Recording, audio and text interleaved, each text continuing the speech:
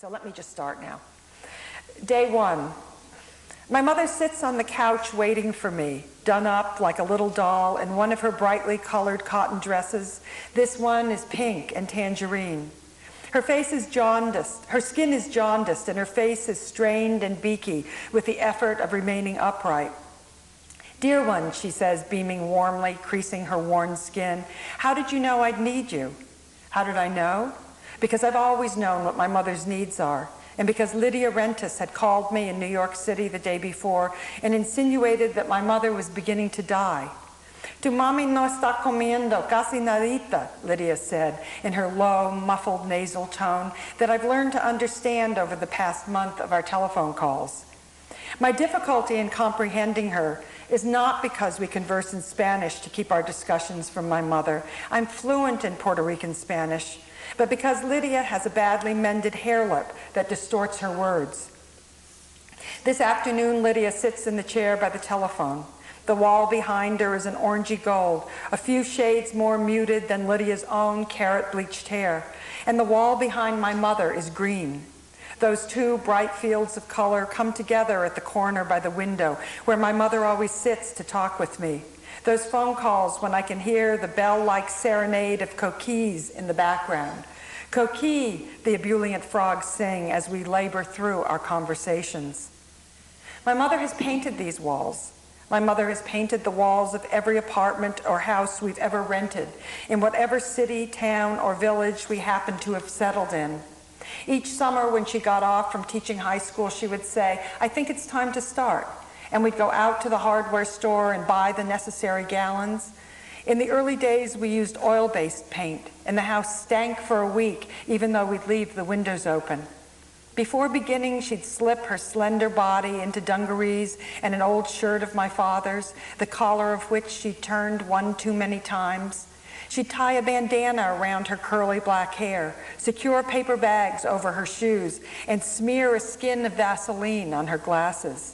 "Paint makes all the difference," she opined in the stillness of those humid afternoons as we swished the wide brushes and later the modern rollers down one wall after another. "It conceals a multitude of sins." My mother is dying in Levittown Lakes, Puerto Rico, an urbanización near Cataño, the town where one gets the ferry to go across the bay to Old San Juan. Her little house, a flat-roofed, boxy structure, white with a hot pink front door, is on a cul-de-sac of other modest pastel cement block bungalows. My mother's street is Calle Maruja, the number AE5. Everyone but my mother and the Haitian family across the street is Puerto Rican. The pink door is open now as I stand in her living room, and the tropical sun bakes my back. Life goes on behind me. Joey Rios, who picked me up from the airport in my mother's car, he is Lydia's druggy boyfriend, straddles our front fence, sitting there waiting to see if he will be needed. Salsa music pulses loudly from next door. Children ride their bicycles up and down the sidewalk before our house, seeking to find out why the señora's daughter has come again. Lydia watches me with a host of emotions in her pinched expression. Proprietary protectiveness of my mother, concern for me and for mi mami, all-knowingness. "Hi, Mom," I say in my most upbeat voice. "You look good." "Do I, dear?" She smiles, but the way her black eyes dart warily tells me she knows better than to believe what I say. My mother is too smart. Her emotions shift like quicksilver through her intelligence, weighed, measured, and packaged to emerge in what she thinks is an appropriate response. "Thank you, dear. That's very sweet of you." "It feels so good to be here again," I say too loudly, flopping onto the Danish modern couch, its brown striped fabric scratchy against my sweaty skin. The wooden legs scrape on the terrazzo floor. It's not as hot as it was in September. "You know, dear," my mother sighs, "your energy tires me out. I think I'd like to go to bed again."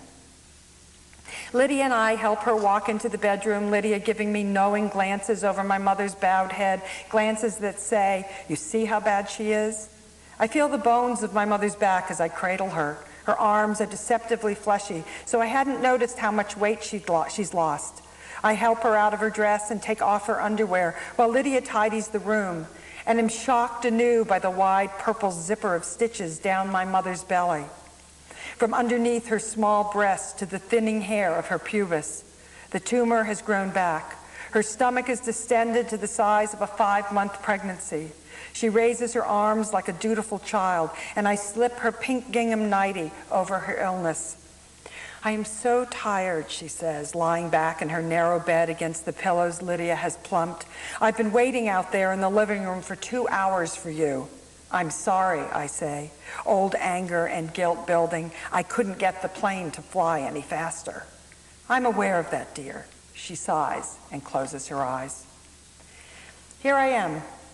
Lydia has gone back across the street with Joey. Joey, the junkie, is in his late 30s but still lives with his mother Estella in a house directly opposite my mother's. I noticed as soon as I got into the car at the airport that Joey has put on 20 pounds since September, a good sign. He's staying off the stuff. That's what Lydia told me during one call, but I didn't believe her, even though I said, "That's great, Lydia. Ojalá he stays off." "Ojalá," she answered solemnly, and then giggled as if to nullify her hope. Lydia, who is 50 but can look and act like a teenager, comes to stay at Estella's on the day she is looking after my mother. I think Lydia saw the job as an opportunity to keep tabs on Joey, to stop him from scoring and make sure he doesn't land back in jail for dealing. So here I am again. I spent the month of September caring for my mother in the hospital in San Juan. I returned to New York once I'd settled her back in the house on Calle Maruja with a full-time nurse and with Lydia to do the housework and to check on the nurse. Estella had said, tapping the sagging skin below her left eye, "You can never trust an outsider to do the job. You must get someone you know to oversee." I don't think Estella meant Lydia. The last person Estella wants in her house is this woman she claims wants my baby Joey, wants him to marry her. She's too old for him. Estella doesn't seem to realize that Lydia is the best thing that ever happened to her handsome, weak, skaghead son. It was Joey who recommended Lydia to me, which made me have grave doubts about her. But then I met her. I immediately liked this tiny, fit woman with her carrot hair tied in a high ponytail. Her face was ruddy and freckled, suggesting that her hair might actually have been red once. Her teeth were false, so they were as white as a youngster's, and except for her hair lip, her face was fine-featured and cute. She was born in Brooklyn and came to PR as a teenager when her mother was dying. "My heart was broken," she confided to me at our first meeting. "You know what I mean. I stayed here because in PR I felt like I was with me mommy. It's the worst thing to have your mommy die." She had looked at me with such compassion that I couldn't tell Lydia that I didn't think it would be the same for me, that I was certain it wouldn't. How could I tell her I was afraid I'd be dry-eyed at my mother's funeral? Today, just before Lydia left with Joey, she gave me a big hug. "I'm your mommy now, Sarah. I'll take care of you like a mommy through this. I'll come every day to take care of you," she whispered in Spanish into my ear, even though my mother's air conditioning was on the highest setting and her door was closed. I turn on the television and its blare melds into the rising clamor of early evening in the afternoon. Radios blasting, pots and pans clanging, cocks crowing off schedule, and children calling. There are no real windows in this neighborhood, only louvers that can be cranked open and shut to the outside air. In my mother's bedroom, sheets of thin plastic cover the windows at night to keep the air conditioning in. We live in each other's homes in Levittown Lakes. On this evening in November, the proximity of our lives makes me feel less lonely as I flip the channels and settle on the classic movie station. The sun streams deep gold through the open front door and across the chalky, cracked terrazzo floor, reaching the dark teal blue chair that we've had since we lived on Long Island.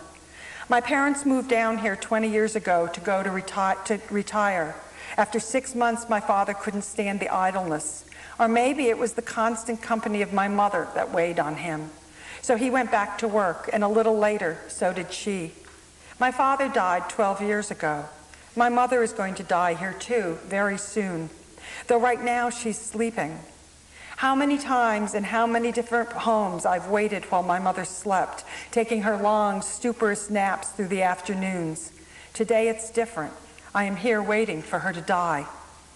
We have lived in so many places, my mother and I. My father, too, but he was rarely around, was either on the road or out late working, coming home soon. My mother and I, following my father from job to job, settled for a year here or 2 years there. 5 years was our longest in California, Washington State, Chicago, Ohio, Arkansas, Vermont, and Long Island. And in those locales, we changed apartments on an average of 3 times per town. Whenever the rent was raised above $35 a month, we had to pack up our belongings and move to a cheaper neighborhood. Here we are again, she and I, alone together in Levittown Lakes. This place cost her $100 a month in mortgage payments, comparable, I'd say, to what we paid in the 1950s. I have always been my mother's best companion, while she has too often been my enemy. I wonder if she knows how much and how vividly I hate her. I wonder if she knows that I haven't had a child because I don't want another human to hate me as much as I hated her. I dare myself to have these thoughts even though she is in the next room dying. And then I begin to cry. It is a deep, gut-wrenching weeping that I don't understand. But I do know that it has to do with her dying in the next room and my sitting out here alone in November in my shorts and tank top watching an old black and white movie on television while other people's vibrant lives go on just outside our louvered windows. Now I'm going to skip day 2. But the thing that only thing you need to know in day 2 is that this woman actually mercifully has a very nice husband. And his name is Roberto, and he's an exile from Argentina. He's also a shrink, a psychoanalyst, which is very convenient in the story. He plays a minor but comforting part in the story as it goes along. But I just want you to know that there's some relief here, and also to know that his name comes up for just a moment in the story, so I want you to know who he is. When my father died 12 years ago, my mother asked me to sleep that first night with her on my father's side of the bed. Whatever my mother asked, I always did without question. Contemplate this. Even though the double bed was really 2 twins pushed together, I never considered pulling them apart. I lay down on the spongy, sagging mattress, sinking into the indentation made by his body over the years, smelled his odor on the sheets that had not been changed, and was certain I could feel his warmth in them. Terrified, I clutched the edge of the bed all night, keeping myself out of my mother's reach. She lies in that same room today on a narrow single bed. My father's half has long since been discarded. We have helped her undress, Lydia and I, eased her down until her head touched the pillow, and together witnessed how she immediately fell asleep. I sit watch over my mother on a floral patterned club chair, pulled close to her bed, with my bare legs folded up into what children call Indian style. The walls of this small, square, cinder block room have been painted a pale peach by my mother, creating a rosy aura as the afternoon wanes. In addition to the bed and club chair, there was a small table with a lamp to my left. Behind it, a window looks out onto the house next door, where Inez and Jorge Garcia live with their daughters. Inez and Jorge are born-again Christians. She is a teacher at the church school, and he is a social worker in the welfare department. Their fervent religiosity doesn't seem to get in the way of my mother's love for their firstborn daughter, Lourdes, who is 4 years old and who, until my mother became too weak, came regularly for afternoon visits. It's clear that precocious, dimpled, and slightly spoiled Lourdes is the substitute for the grandchild my mother will never have. On my mother's bedside table is a small photograph of Lourdes framed in silver. A teak bureau stands to the right of the other floor-to-ceiling jalousie window on the far wall.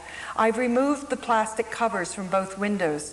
In the backyard, the tree planted in memory of my father by Roberto and the old man from across the street, Eugenio Castro, has grown taller than the house by many feet. It shades my mother's window and rustles in the merciful breeze that always picks up off the ocean in late afternoon here in Levittown Lakes. I think Daddy is watching over us. He'll take care of us. He'll help us find our way through this last part. I think this, knowing full well that taking care of us was not his strong point. The beach is 1.5 miles from the house, and I long to be on its crescent spit of land where the wind blows so hard that your hair is whipped around your head and the sand sprays up and coats your wet body after you emerge from your swim, to stand with your back to the sea, looking out across the choppy waters of the bay to the golden skyline of Old San Juan. It is my mother's favorite beach. And before she got sick, she used to go each day to swim, side stroke, up and down the shoreline for half an hour. I can see her head in her white bathing cap, her eyes half closed and essentially blind without her thick glasses, cutting through the undulating turquoise water. After her swim, she told me she liked to sit on the beach for a while and watch the children playing, or just look up at the sky, the most beautiful sky in the world, she said. In all the places we've ever lived, I've never seen such marvelous cloud formations. I can imagine how she walked up from the water, her body angled forward against the wind and the slope of the beach. When she reached her towel, she would have bent to get her glasses from inside her shoe. That's where she always left them, as far back as I can remember. And that's where I leave mine as well. I can see the water beating on her oily skin, how the tips of her hair would be wet when she pulled off her cap, how she wiped her arms first and then her legs before wrapping the towel around her shoulders to protect them from the sun. She would have looked longingly at the small children, and she will tell me in great loving detail when we next talk on the telephone how sweet and beautiful they were, always adding, but of course none of them was as lovely as Lourdes. When I was 7, we vacationed for a week on the coast of Maine, my mother, father, and I. We rented a little cabin under white pine trees within walking distance of the long, flat beach. For days I played happily at the edge of the water, running in and out, racing the waves. My mother kept saying, "You should go out beyond the waves where it's calm. You don't have to be afraid." But I said no, I'd rather stay there playing in the surf. My mother grew impatient on the 3rd day. Emerging from the water, she stood over me, tall and slender in her red and white seersucker bathing suit, her dark, springy, backlit curls glistening with droplets. "You know how to swim. You're strong enough. You simply have to be brave for a moment as you pass through." The next day, she was angry. I saw it in her face, in the menacing look in her eyes. I was questioning her authority. She grabbed me around the waist and dragged me into the icy water. The grip of her arm against my skin was unrelenting, and her fingers bit into my bare midriff as my bony hip thudded against her own. The water rushed up around us, engulfing our bodies, and I heard the screams of children just before a wave crashed down on us in a whirlwind of heavy, pounding water filled with thick, swirling sand.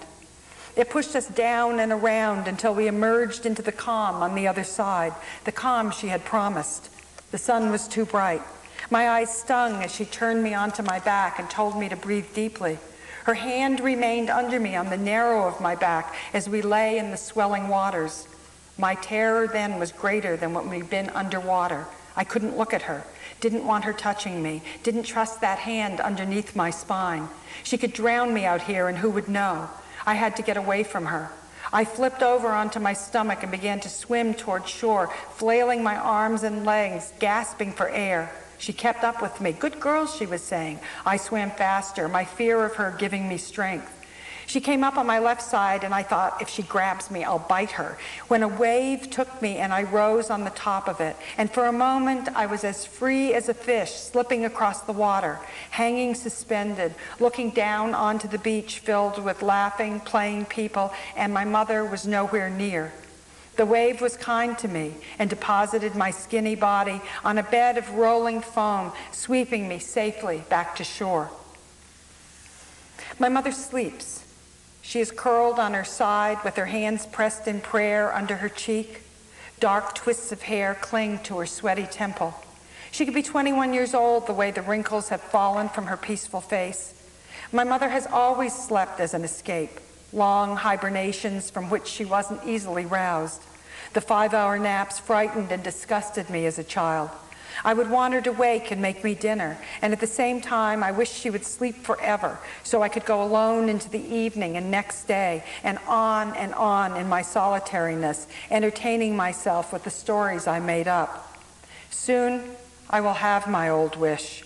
Soon she will never wake.